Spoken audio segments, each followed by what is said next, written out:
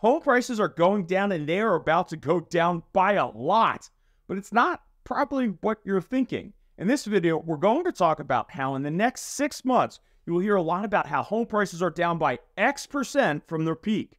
We will also talk about the pitfalls to watch out for. But real quick, my name is Jeff Chubb, and I'm a recovering investment banker turned real estate agent, and I've sold more than 1,000 houses. We get calls, texts, and emails from folks just like you who are looking to make a move in the Boston metro area, and I absolutely love it. So whether you're looking to make a move in the next 9 or 90 days, it doesn't matter. Give us a call, shoot us an email, or stop by YouTubeRealEstateAgent.com and fill in your information, and then we're going to reach out to you. Now, home prices are currently down 1.37% from their peak in June, with a lot further to fall. Let's talk about this junk statistic.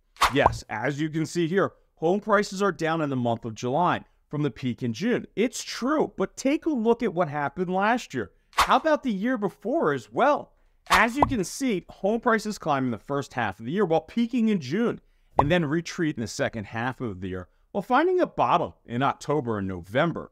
Last year, in 2022, the statement you were getting from expert class was that home prices are down by whatever percent they wanted to champion from their peak. The from their peak was a very important part of that statement. Here in Massachusetts, that number was 15% off their peak.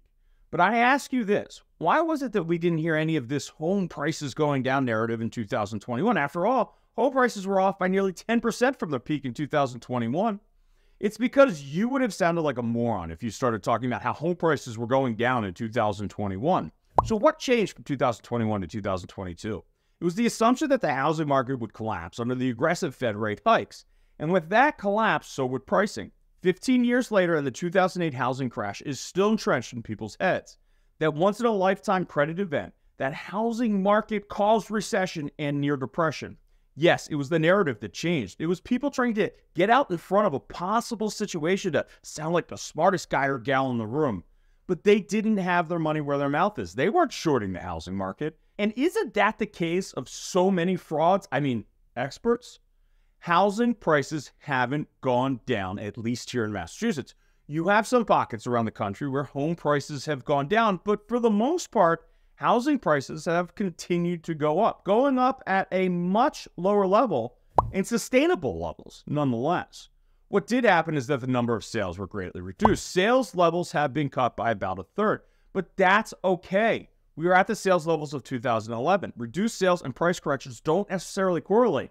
If you have reduced sales and swelling inventory, then yes, you will get price corrections. But in this case, we got reduced sales and even more reduced levels of inventory. Get ready for the 2023 version of the housing prices going down narrative because it's coming to a TV, newspaper, or YouTube channel near you. You'll start hearing about how housing prices are retreating in about, well, 2 months or so. And the chorus will get louder and louder as the months march on. So what should you be on the lookout for? If the article reporter starts talking about how housing prices are down from their peak, then save your valuable time and just move on. It's a junk stat. What you want to be on the lookout for is year-over-year stats. That's what matters. The question you want to know is whether housing prices this month dipped below the levels of the same month last year, not a month-to-month comparison, because as you can see from this chart, the housing market is cyclical. It's possible that we could see some year-over-year price decreases with the higher interest rates and the slowdown in sales. I actually did this video that was data from the first 5.5 months of 2023, and it was shocking at some of the corrections we've seen. I'm not saying it can't happen, or even that it won't.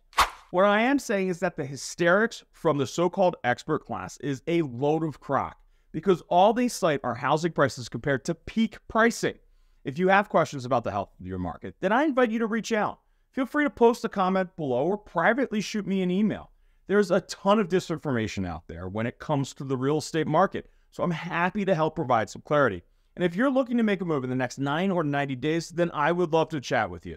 Would love to hear about your goals. And while I personally only serve the Massachusetts market, I have highly qualified associates who can help you no matter where you are in the country. All of my contact information, it's in the description below. You can also reach out to me at YouTubeRealEstateAgent.com and fill out your contact information, and then we'll reach out to you. Until next time.